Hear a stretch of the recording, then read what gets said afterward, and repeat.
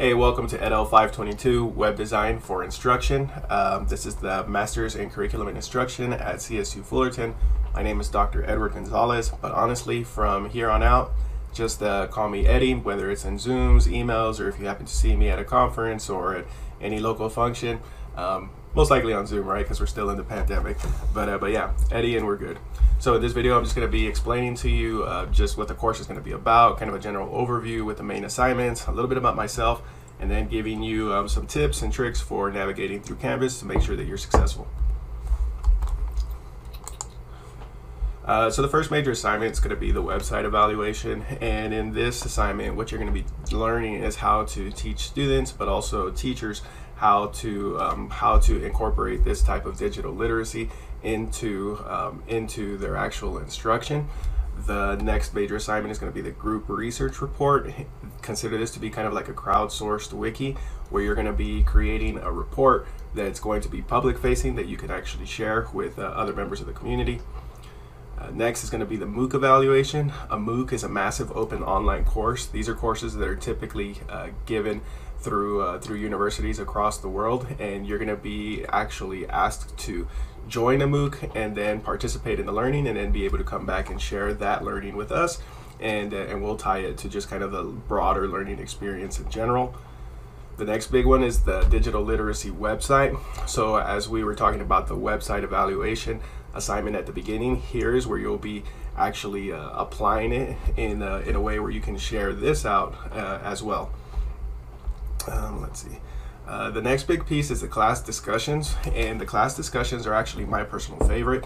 This is where we're actually going to do all of our discussions on Flipgrid. I like doing them on Flipgrid because it gives us an opportunity to be more personal, and also it kind of how we share, or it gives us a little bit more freedom to share because we get to know each other through our gestures, through our mannerisms, and then also I think the authenticity of our experiences. So for me personally, the class discussions are always the most important part of the course because this is where we actually get to tie it to our own experiences. So if you're teaching high school and you're hearing a rock star teacher talk about how this impacts them in the kindergarten level or the third grade, fourth, fifth grade level, it helps us tie all of this together and see the broader and bigger picture.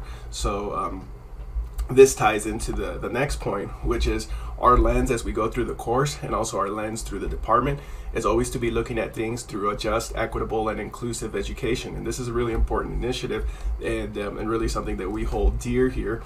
And I'll read to you what that means, but it means it's that we're going to have a commitment to meet the educational needs of all students in a fair, caring, and respectful and non-discriminatory manner. This includes recognizing and understanding the impact of one's own privilege, bias, perspectives, and beliefs on the interactions one has with students. I personally think that this is going to be important as we go through it, and as I share a little bit about myself, I think you'll see kind of the lens that I'm coming from, and hopefully this comes through at the course, but ultimately the little learning community that we create here together. So I've taught third grade, 6th through 12, and then also worked currently as an instructional specialist. I've always worked at what would be considered high needs schools, and typically like in an intervention setting. And it's always been my goal to really serve and also to show in an appreciative manner the great things that all kids are capable of. And what exactly does that mean? So for me, I personally believe in the power of children. So when I taught 7th and 8th grade, I would train kids up to actually deliver like my own professional development.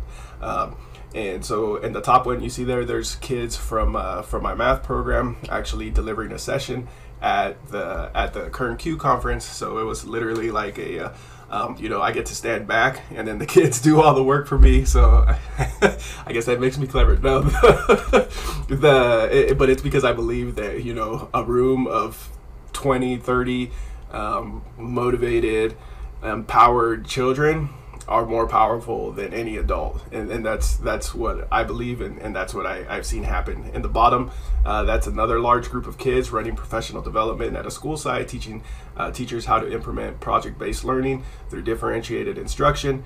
And then this is kind of the same type of situation with 6th graders, except this is now at Cal State Bakersfield, where the kids are actually running the courses. And yeah, I believe in the kids. I believe in the power of what they can do. And I'm really hoping that, you know, my lens comes through in the course and the way that I deliver it. But ultimately, I'm hoping to learn from you all as well. If you have any questions about my own personal work, by all means, feel free to reach out and ask. Now, when you get into Canvas, it's going to be pretty standard, but this is going to be your homepage. The video I'm working on right now is going to go here. I'll tell you in the video too I'll mark where you can just jump directly to the directions on Canvas if you need that support. But let's see, you click here, you'll get the syllabus. I'm going to be posting all the announcements. I typically post my videos on my weekly announcements for the week. I'll post those on Saturday morning, so you'll see those here and it'll come out to you in an email. These are going to be the modules. I'll go into it now, the discussions, assignments, grades, and then you could also navigate through everything here as well. Let's see, so the big one is going to be the modules. General questions, cool stuff to share. If you got anything great to share, go ahead and post it here. Let me know. I would love to give you a microphone to be able to sound off on the great works that you do. The intro that I have here, it's going to be here as well. Also my contact information. You're also going to get my phone number. I say kind of use that. I wouldn't say sparingly, but you know, reach out to me on email first. I'll get back to you within the day. But if it's something that's kind of an emergency, feel free to text me and call me if you need to. Everything's broken up as modules. If you don't see the module, you can use this kind of little upside down triangle or sideways triangle to be able to condense it or to expand it. And yeah, everything's dated there and you'll be able to go right through it. So if you have any questions, definitely reach out. And I'm excited to learn alongside you all and really see what we can do this semester. So reach out.